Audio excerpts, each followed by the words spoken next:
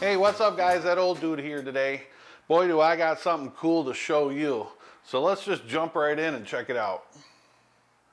Okay guys, so I'm sure you're all familiar with Whitenoise FPV and the young man named Kevin Lee who owns Whitenoise FPV and goes by the name of Whitenoise. So he needs no introduction from an old dude like me. So he's known for his Whitenoise Breakout Board that allows you to put either the UNIFY high volt race or the 5 volt on one side of his Breakout Board and any receiver on the other side to make a complete 30 millimeter by 30 millimeter board for your stack to combine both the receiver and the VTX. So, and then recently I did a video, a soldering video on the Nano board that he made for the Nano UNIFY VTX and the Nano receiver by Team Black Sheep. And I'll put a link or a card up top so you can watch that video. It's a lengthy video about soldering this board up. And then recently he also released these cool things called race wires, which snap apart, and instead of running long wires on your arms where you would sometimes get a prop hit, you cut your wires shorter and run the motor on one side and run the other side wires to your 4-in-1 ESC, and this stops you from getting prop hits and destroying your wires. He makes those for not only 5- and 6-inch quads, but also for little 3- and 2-inch quads. So just a really innovative product. Some people are liking them, some people are not. I personally love them. I think they're a great idea, and they're working great. So recently he just released a new board, and I've had it for a while, and I've been biting my tongue trying to keep my mouth shut and not do a video on it. But so he finally said, go ahead and make your video. So here it is, the introduction to the Whitenoise V2.2 30 millimeter breakout board for either a, let me zoom in here and focus. So I'm super excited about this board because this board can take either the Nano VTX by Team Black Sheep or the larger 5 volt VTX that you can see here on the print on the where it would go, and it still accepts. So it's kind of like an all-in-one board is what it is. It's just an awesome board to add to your stack. So you can add your VTX here, and I'm sure you can use any receiver of your choice, but I would use the TBS Nano receiver right there. But if you don't have a Nano receiver, you can use the receiver you got and just wire it directly to this board. So I'm not going to do a soldering up of this board. If you're looking for some soldering instructions, I've made a printout that I'll flash on the screen a couple times through this video so you can see where all the wires go and where everything solders up. And then if you're interested, I did do a soldering video on Kevin Lee's Whitenoise's Nano 20x20 breakout board for the VTX and the Nano receiver by Team Black Sheep. But so today it's going to be a short video. I just want to talk to you about this board a little bit and explain a few things. And again, I'll be putting up a diagram of where things go. So let me see can I zoom in anymore? No? Okay. All right, so let's start with the right side of the board here. First of all, I don't know who's doing these boards for him, but the screen printing, the contrast between the black and the white is just awesome. It's very legible.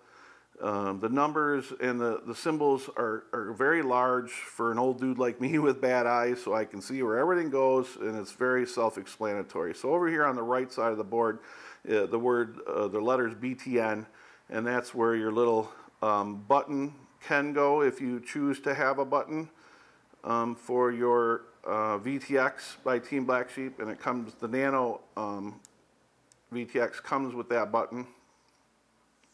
So that would solder on there, and then moving up here where it says cam, these three pads here, so you have C, 5V, and negative, and this is for your FPV camera, your run cam or your Foxy, those three wires from that camera would go here, and so camera, 5 volts, and negative or ground, solder right to there from your camera. Moving over to the left side of the board, where it says receiver, and again in this great white print, this screen print on this board, you have pin 2, pin 1, positive and negative, and just like on the Nano receiver is just the same way. So pin 2, pin 1, positive and negative, and then you would solder your pins through these pad holes, and then put your receiver, solder your receiver right on top of that. So just building up this nice stackable 30 by 30 board for your right on top of your flight controller is just totally awesome. So then moving down the left side of the board, you have all these pads, and so you got pad 2, pad 1, plus and negative, and again that's the traces are going right to here, 2, 1, plus and negative, and then you have 5 volts, C, V, and A. So 5 volts, you would bring your 5 volts in, and again I'll be putting up that diagram for you. 5 volts would come in to this whole board to work this whole board. So the 5 volts over here on this camera, okay, and is connected somehow to the 5 volts here. So you're getting your 5 volts to your camera from this 5 volt pad, and then same with the camera where it says C over here. Your camera out is coming right out of here, and then your VTX channel on your flight controller would hook to the V, and then the A is for your audio, smart audio. Now, and then you have these pins as well. These smaller pins for your, if you're going to run the larger UNIFY 5 volt VTX, that would fit, solder down to this pad here and this bigger pad up here and this pad here, and then would plug into these rather than using the Nano VTX. So you've got all these options, which I'm an options guy. I love options.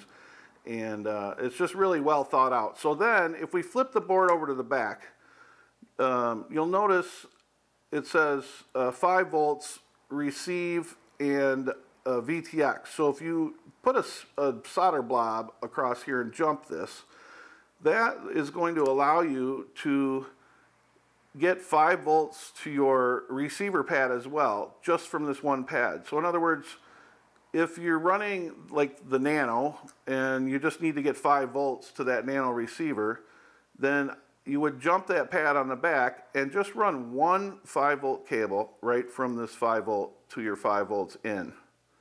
And again, I'm going to splash another diagram up there, and there'll be one at the end of the video. But isn't that the coolest thing? So less wires to have to run to your flight controller. Just really well thought out, I think, and I'm sure you will agree that we've been waiting for something like this for our 5 and 6 inch quads running 30 by 30 stack. So really, like I said, I knew it was going to be a short video. I just wanted to show you guys this. I think it's an awesome, innovative product, and Whitenoise leading the way for the future for us, and with hopefully more products coming out in the future. So if you liked my video, please hit the like button, subscribe for future videos, and if you want to leave a comment or if you have a question, please go ahead and leave a comment. I hope you enjoyed this video. Have a good one.